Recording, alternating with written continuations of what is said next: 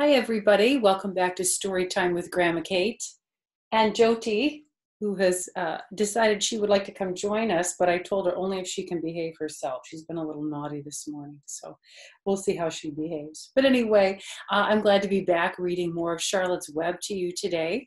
The last time we read together, Charlotte had just sung Wilbur to sleep, and today we're going to be reading chapters 14 and 15. One in which Fern's mother goes to see Dr. Dorian. That's chapter 14. And then chapter 15 is called Crickets. The crickets. And so we know that when the crickets come in the summertime, for me, that means that summertime is half over. I love the sound of crickets. It's my favorite sound, actually, in nature. So I'm happy to read these chapters to you. I'll be reading from my annotated book today. My neighbor borrowed my other copy because she's a school teacher and some of her students are reading Charlotte's Web at home. So she wanted to follow along in her book, or in my book, actually. Let's go ahead and begin. Chapter 14 is called Dr. Dorian. The next day was Saturday. Fern stood at the kitchen sink drying the breakfast dishes as her mother washed them. Mrs. Arable worked silently. She hoped Fern would go out and play with other children instead of heading for the Zuckerman's barn to sit and watch animals. Charlotte is the best storyteller I ever heard, said Fern, poking her dish towel into a cereal bowl. Fern, said her mother sternly, you must not invent things. You know spiders don't tell stories. Spiders can't talk. Charlotte can, replied Fern. She doesn't talk very loud, but she talks. What kind of story did she tell? Asked Mrs. Arable. Well, began Fern, she told us about a cousin of hers who caught a fish in her web. Don't you think that's fascinating? Fern, dear, how would a fish get in a spider's web? Said Mrs. Arable. You know it couldn't happen. You're making this up. Oh, it happened all right, replied Fern. Charlotte never fibs. This cousin of hers built a web across a stream. And one day she was hanging around on the web, and a tiny fish leaped into the air and got tangled in the web. The fish was caught by one fin, Mother. Its tail was wildly thrashing and shining in the sun. Can't you just see the web sagging dangerously under the weight of the fish? Charlotte's cousin kept slipping in, dodging out, and she was beaten mercilessly over the head by the wildly thrashing fish, dancing in and dancing out and throwing. Fern, snapped her mother. Stop it! Stop inventing these wild tales. I'm not inventing, said Fern. I'm just telling you the facts. What finally happened? Asked her mother, whose curiosity began to get the better of her. Charlotte's cousin won. She wrapped the fish up, then she ate him when she got good and ready. Spiders have to eat, the same as the rest of us. Yes, I suppose they do, said Mrs. Arable vaguely. Charlotte has another cousin who is a balloonist. She stands on her head, lets out a lot of line, and is carried aloft in the wind. Mother, wouldn't you simply love to do that? Yes, I would, come to think of it, replied Mrs. Arable. But Fern, darling, I wish you would play outdoors today instead of going to Uncle Homer's barn. Find some of your playmates and do something nice outdoors. You're spending too much time in that barn. It isn't good for you to be alone so much. Alone, said Fern. Alone? My best friends are in the barn cellar. It is a very sociable place, but not at all lonely. Who are Fern's friends? Do you know who her friends are? Like Wilbur and Charlotte and the geese and the sheep and maybe even Templeton, even though he can be a little ornery. I think she just loves those animals and they're her friends, just like Jyoti is my friend and the Dee Dee's sleeping in the corner. Do you have animal friends that you love? Animals are such wonderful friends. Fern disappeared after a while, walking down the road toward the Zuckermans. Her mother dusted the sitting room, and as she worked, she kept thinking about Fern. It didn't seem natural for a little girl to be so interested in animals. Finally, Mrs. Arable made up her mind she would pay a call on old Dr. Dorian and ask his advice. She got in the car and drove to his office in the village. Dr. Dorian had a thick beard. He was glad to see Mrs. Arable and gave her a comfortable chair. "It's about Fern," she explained. "Fern spends entirely too much time in the Zuckerman's barn. It doesn't seem normal. She sits on a milk stool in a corner of the barn cellar near the pig pen and watches animals hour after hour. She just sits and listens." Dr. Dorian leaned back and closed his eyes. "How enchanting," he said. "It must be real nice and quiet down there. Homer has some sheep, hasn't he?" "Yes," said Mrs. Arable, "but it all started with that pig we let Fern raise on a bottle. She calls him Wilbur. Homer bought the pig, and ever since it left our place, Fern has been going to her uncle's to be near it." "I've been hearing things about that pig," said Dr. Dorian, opening his eyes. "They say he's quite a pig." There's a picture of Fern's mother here, obviously, and then there's Dr. Dorian. How did Dr. Dorian hear that the pig was some pig? Do you know? Do you remember? Because it was in Charlotte's Web. The first words were some pig, and then I believe the second one was terrific. Did you notice on the back of my book, this is E.B. White, this is the author of Charlotte's Web, and he's holding a dog in this picture. So I imagine he loves animals too, just as much as we do. "Have you heard about the words that appeared in the spider's web?" asked Mrs. Arable nervously. "Yes," replied the doctor. "Well, do you understand it?" asked Mrs. Arable. "Understand what?" "Do you understand how there could be any writing in a spider's web?" "Oh, no," said Dr. Dorian, "I don't understand it. But for that matter, I don't understand how a spider learned to spin a web in the first place. When the words appeared, everyone said they were a miracle. But nobody pointed out that the web itself is a miracle." "What's miraculous about a spider's web?" said Mrs. Arable. "I don't see why you say a web is a miracle. It's just a web." "Ever try to spin one?" asked Dr. Dorian. Mrs. Arable shifted uneasily in her chair. "Well, no," she replied, "but I can crochet a doily and I can knit a sock." "Sure," said the doctor, "but somebody taught you, didn't they?" "My mother taught me." "Well, who taught a spider? A young spider knows how to spin a web without any instructions from anybody. Don't you regard that as a miracle?" "I suppose so," said Mrs. Arable. "I never looked at it that way before. Still, I don't understand how those words got into the web. I don't understand it, and I don't like what I can't understand." "None of us do," said Dr. Dorian, sighing. "I'm a doctor, and doctors are supposed to understand everything. But I don't understand everything, and I don't intend to let it worry me."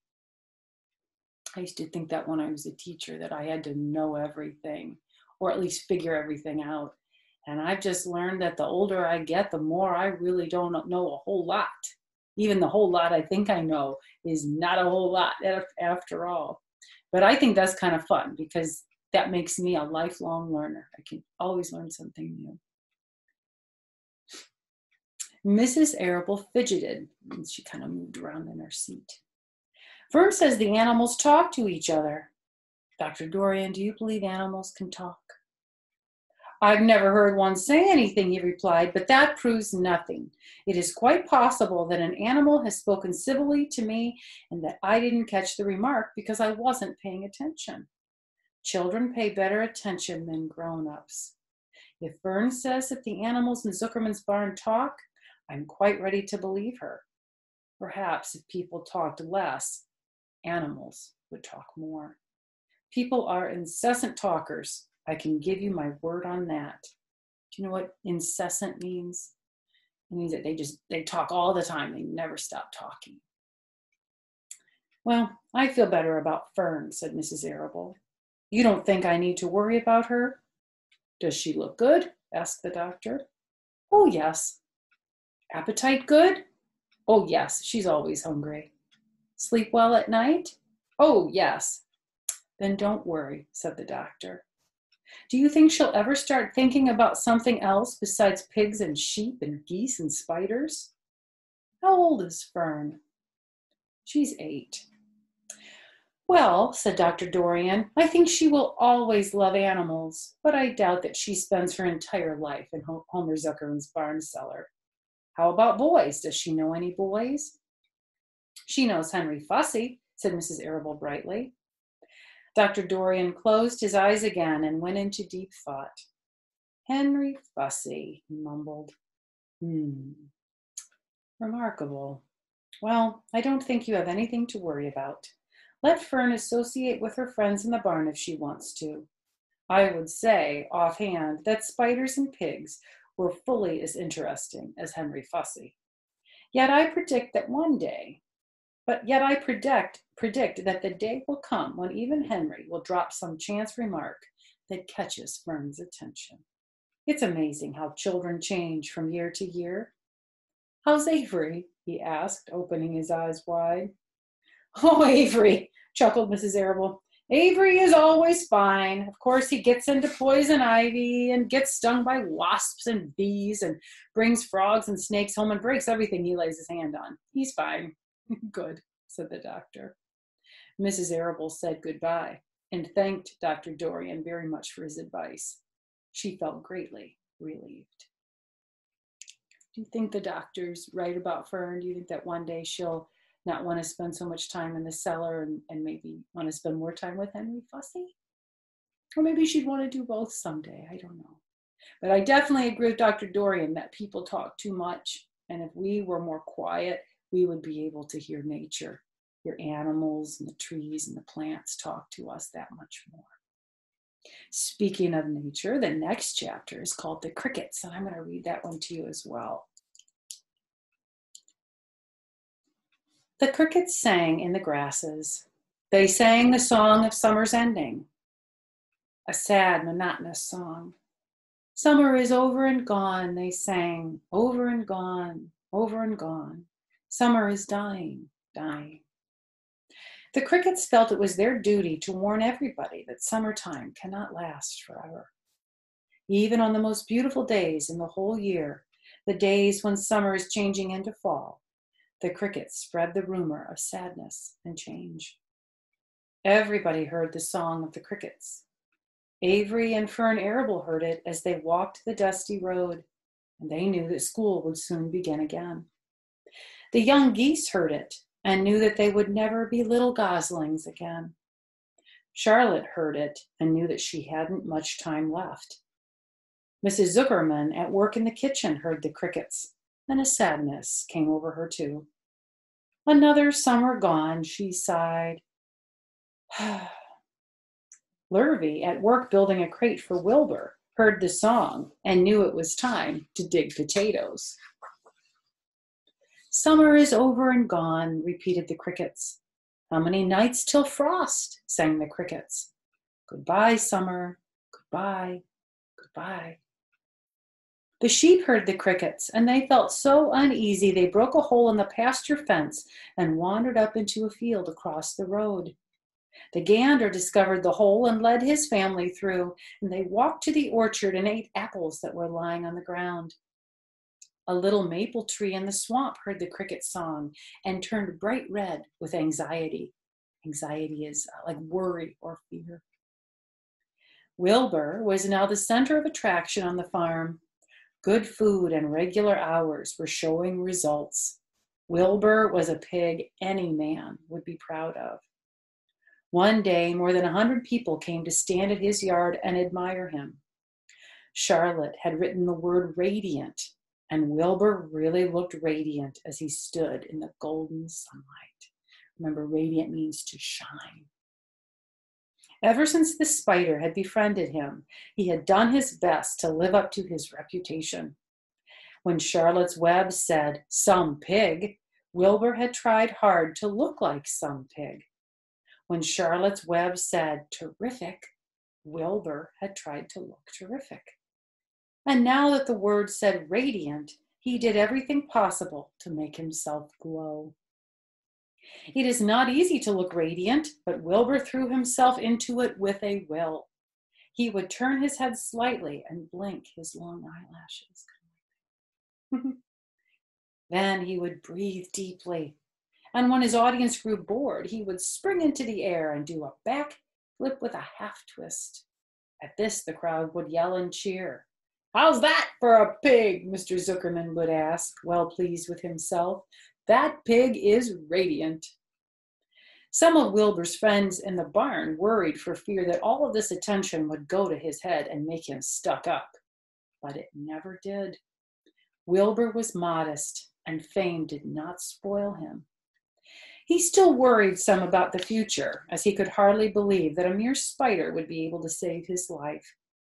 Sometimes at night he would have a bad dream. He would dream that men were coming to get him with knives and guns. But that was only a dream. And in the daytime, Wilbur usually felt happy and confident. No pig ever had truer friends, and he realized that friendship is one of the most satisfying things in the world. Even the song of the crickets did not make Wilbur too sad. He knew it was almost time for the county fair, and he was looking forward to the trip. If he could distinguish himself at the fair and maybe win some prize money, he was sure that Zuckerman would let him live. Charlotte had worries of her own, but she kept quiet about them. One morning, Wilbur asked her about the fair. "You're going with me, aren't you, Charlotte?" he said. "Well, I don't know," replied Charlotte. "The fair comes at a bad time for me. I shall find it inconvenient to leave home, even for a few days." Inconvenient means it's not really easy to do it. "Why?" asked Wilbur. "Oh, I just don't feel like leaving my web. Too much going on here." "Please come with me," begged Wilbur. "I need you, Charlotte. I can't stand going to the fair without you. You've just got to come." "No," said Charlotte. "I believe I'd better stay home and see if I can get some work done." "What kind of work?" asked Wilbur. "Egg laying. It's time I made an egg sack and filled it with eggs." "I didn't know you could lay eggs," said Wilbur in amazement. "Oh, sure," said the spider. "I'm versatile." "What does versatile mean? Full of eggs?" asked Wilbur. "Certainly not," said Charlotte.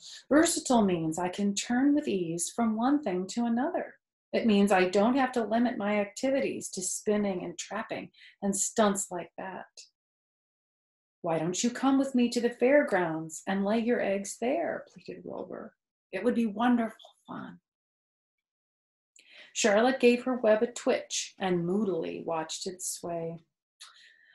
"I'm afraid not," she said. "You don't know the first thing about egg laying, Wilbur. I can't arrange my family duties to suit the management of the county fair. When I get ready to lay eggs, I have to lay eggs, fair or no fair. However, I don't want you to worry about it. You might lose weight. We'll leave it this way. I'll come to the fair if I possibly can." "Oh, good," said Wilbur. "I knew you wouldn't forsake me just when I needed you most." All that day, Wilbur stayed inside, taking life easy in the straw. Charlotte rested and ate a grasshopper. She knew that she couldn't help Wilbur much longer. In a few days, she would have to drop everything and build the beautiful little sack that would hold her eggs. And so everything is going through change in this chapter. The crickets come and all the animals know that things are changing and they're going to be happening probably much more quickly as fall comes.